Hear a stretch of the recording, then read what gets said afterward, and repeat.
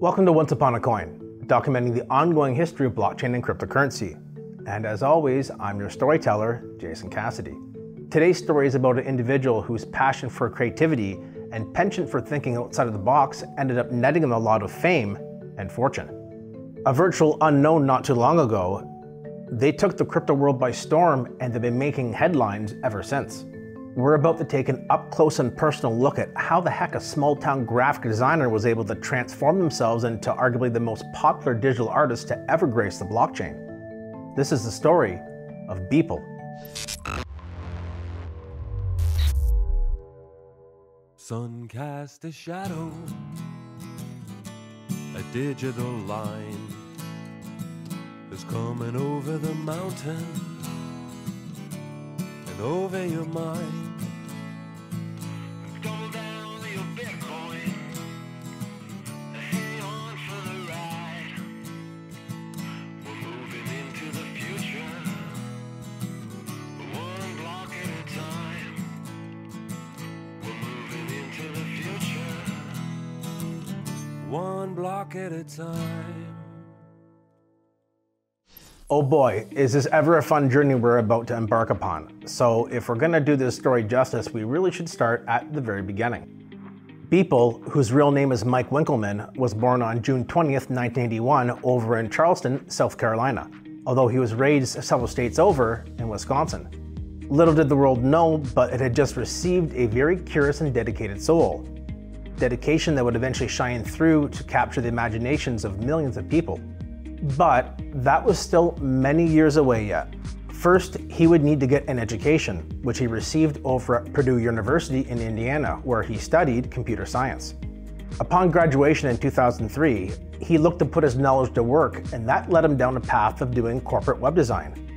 We can clearly see here that the seeds were being planted for what was to come in the future when Mike would eventually transition over to digital art.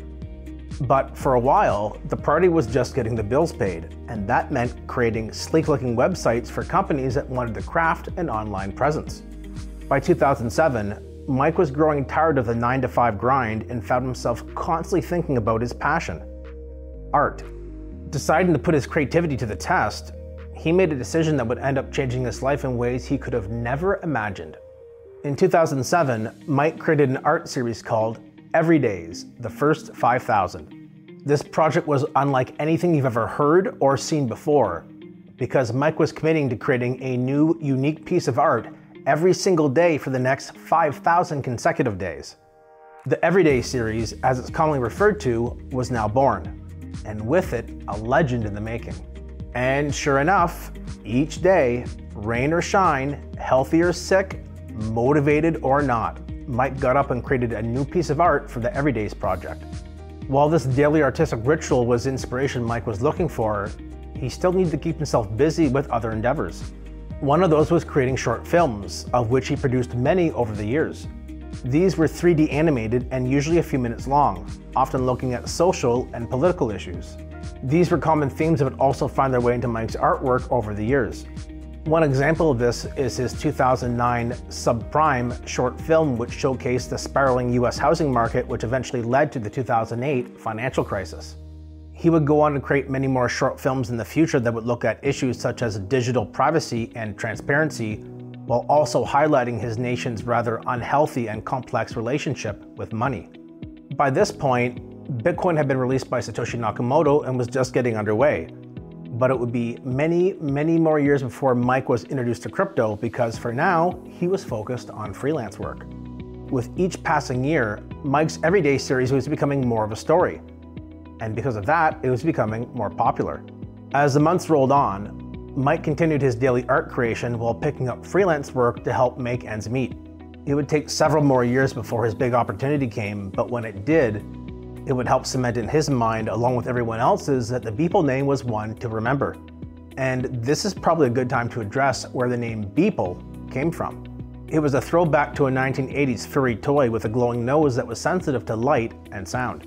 Due to Mike's Everydays project gaining momentum, in certain circles, Beeple was becoming a household name. My name is Mike Winkelmann, and I release work under the name Beeple.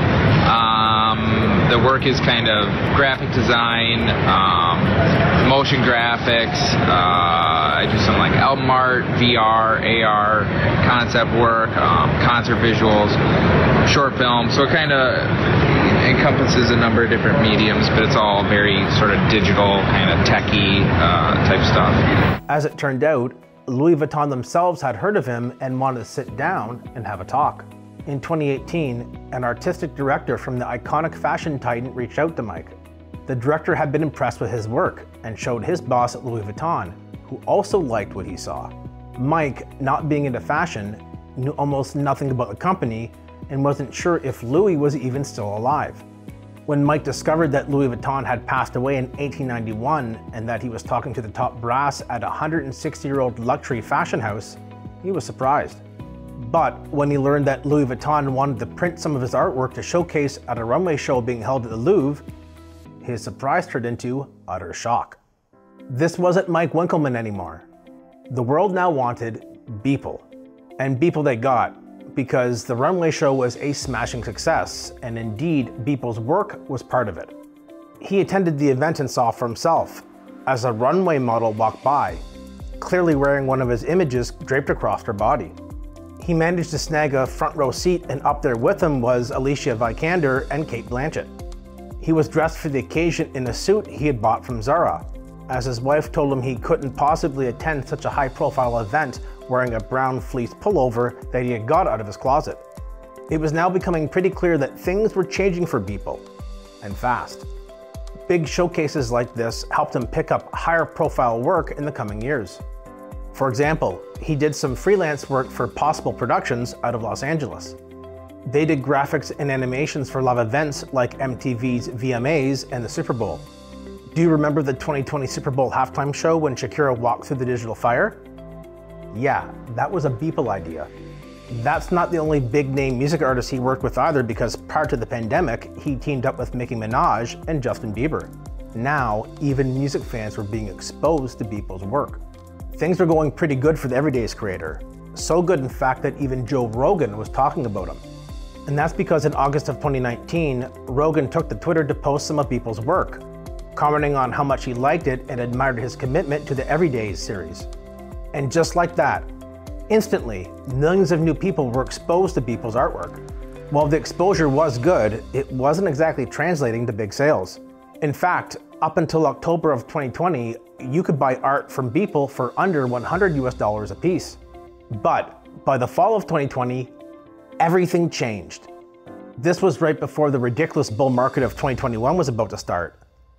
One that would feature NFTs or non-fungible tokens as a hot new asset class that everyone wanted to get their hands on. Beeple's fan base started to urge him to take a deeper look into the digital art movement within blockchain that was forming due to NFTs. And Beeple listened. This is a good thing, because what came next would make history. In December of 2020, Beeple teamed up with popular NFT marketplace Nifty Gateway to auction off some of his artwork that he had minted on the Ethereum blockchain in the form of NFTs. By the time the auction was over, the sales proceeds totaled $3.5 million. The event had some high drama attached to it as well.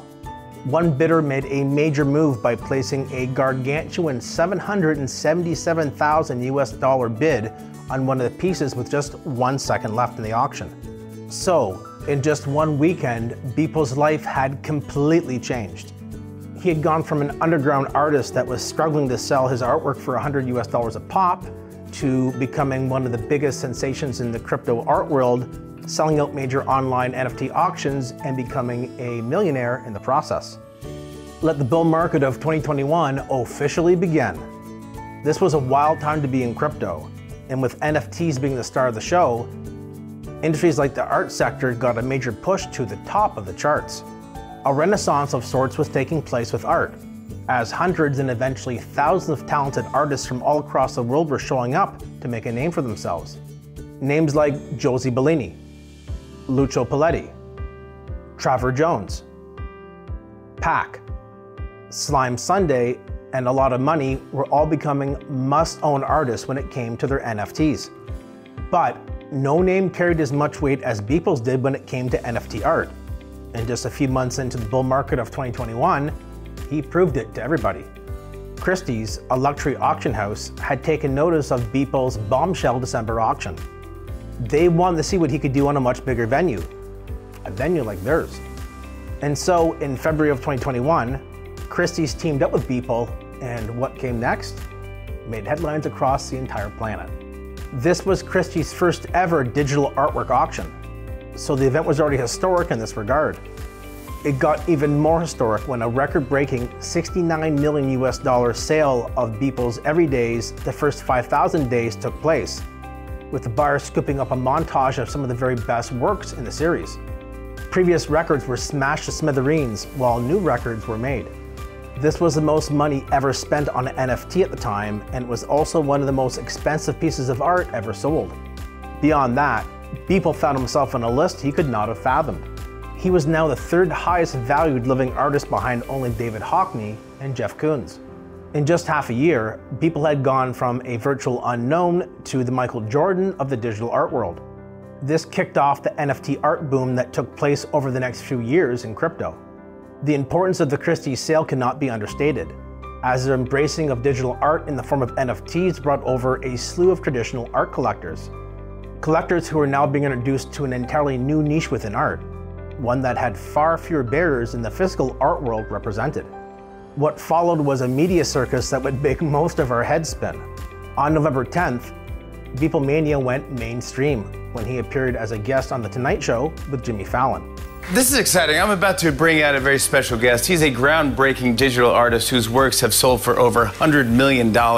He's currently working on a project called Everydays, where he's been making one piece of digital art every single day. And yesterday marked the 15th anniversary of when he first started. Here to talk about it, give it up for Beeple, ladies and gentlemen.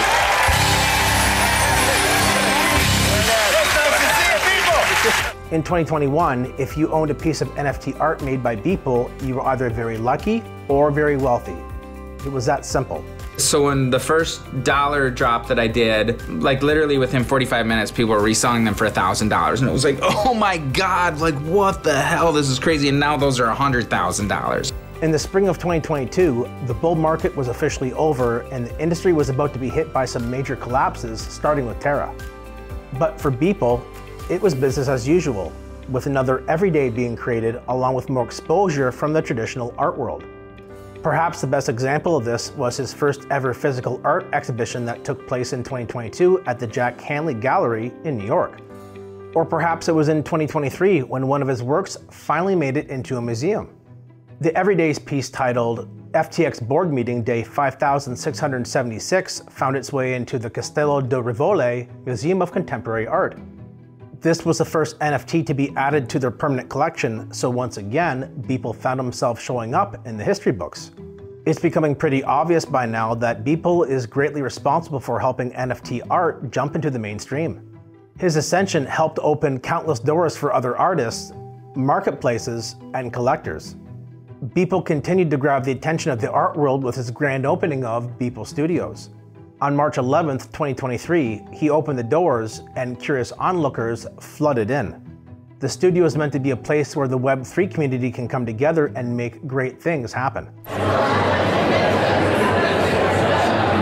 This is Beeple's studio opening. Well, studio slash art gallery slash museum. It's kind of a lot of things that are happening right now, but Beeple is Mike Winkelmann, and Mike Winkelmann is probably one of the most famous digital artists in the world. At this point, his impact on the industry is undeniable, and his humble nature just adds to the allure of owning one of his pieces. This is a real rags to riches story about an underdog who wasn't afraid to use art as a medium of expression. And given the highly controversial and political landscape we find ourselves living in today, it's no wonder his message has resonated with so many people. His dedication is mighty impressive, and his Everyday series is now being viewed as the gold standard when it comes to passion projects. Not even the birth of his two children or his marriage could stop Beeple from maintaining his commitment to creativity every 24 hours. It's these acts of sacrifice that truly do end up inspiring others. And that is certainly the case for Beeple here, as his fanbase is now global in reach, and his artwork is highly sought after by the public. If you're curious about what he's up to, you can always check out his website, which features a lot of his different works made over the years. There is some pretty damn cool stuff he's created, so I really do highly encourage you check it out. In closing, While Beeple may be a relatively new entrant into the upper echelon of crypto, he certainly has earned it.